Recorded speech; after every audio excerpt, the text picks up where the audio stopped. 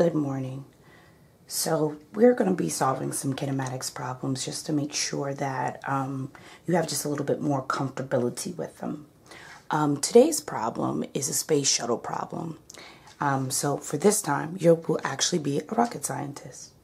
6 seconds after launch, a space shuttle is 529.2 meters above the ground. Question A, what is its acceleration? Question B, what's its velocity after 6 seconds? We're going to start by marking up our problem. So our first step is we're going to look at this 529.2 meters. I'd like you to pause the computer, the video, and to guess which variable that is. Is that going to be our D, our A, our T, our V final, or our V initial? It is our D. Then we have another number here in the problem. This 6 seconds. Take some time. Think about it.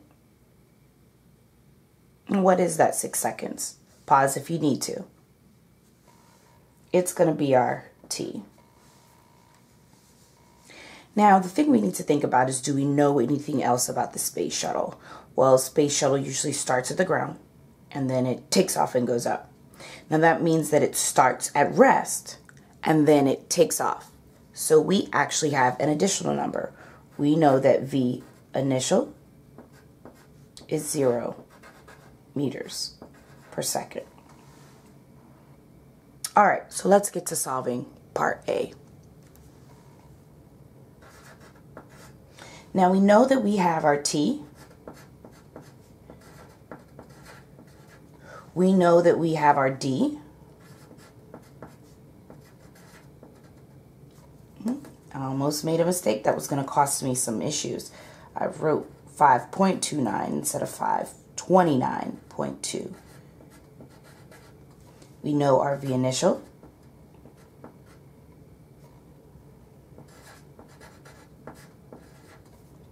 And we want to find our A.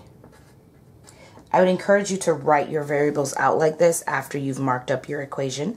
It just makes things easier. So now we're going to take a look at our equations list and see which one of these works. Well, it can't be the first one because we need to find A. We have T.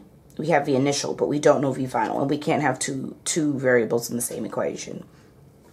It's not this one because this one doesn't have any acceleration in it at all. We have our V initial, we have our T, this one might be a winner. Let's check our last one just to make sure. And it's definitely not this one because this one has V final. We don't know what V final is.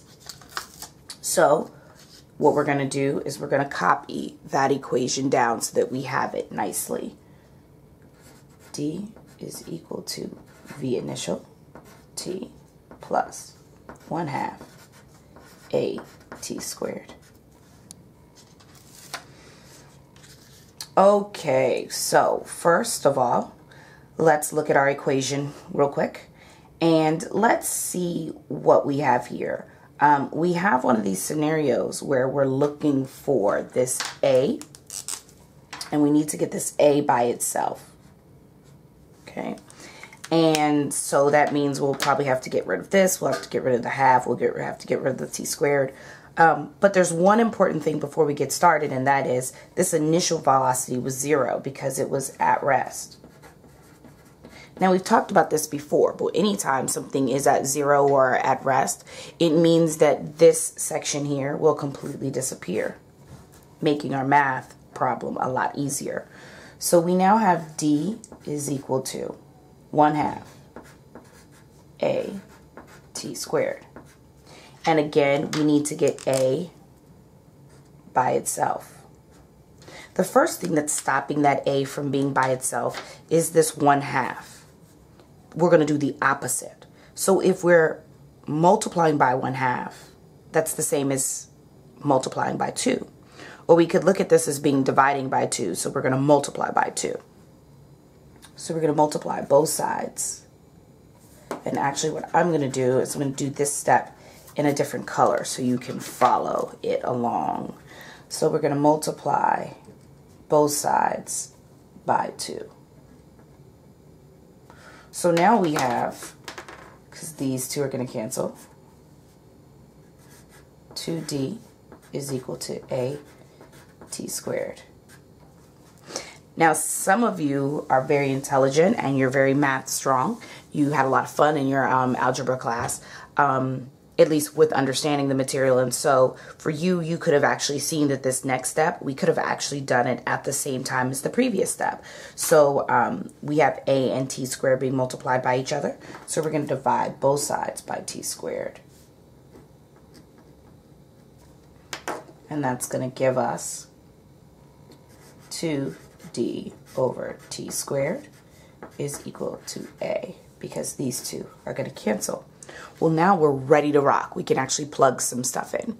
We know our equation is 2d over t squared is equal to a, and we're looking for acceleration. We want to double check to make sure that that's what we're looking for so that we don't make any mistakes. So here we have 2 times our displacement, which was this number here,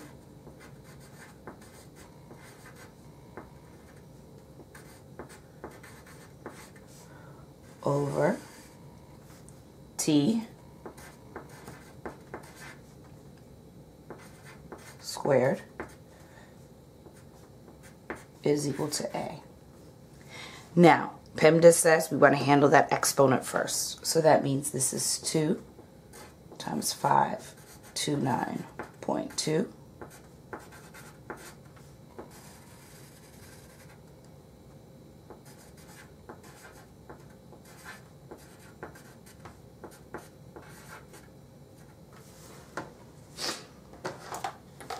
When we put this in our calculator, we're going to get, oh, you guys can't even see that. Is that a little better? We have 2 times 529 point, let me see that so you guys can see it, 529.2 divided by 36. I'm not putting in any of the units, and that gives me 29.4 meters per second squared. We're going to go back to our initial problem and think about our significant figures. So here we had 2, this is 4, this one had infinite significant figures. So we should have 2 sig figs in our final answer. So that's going to be 2.9 times 10 to the first meters per second squared. That's our final answer to the initial problem. I'm going to go ahead and stop the video now and then add an additional optional video after this.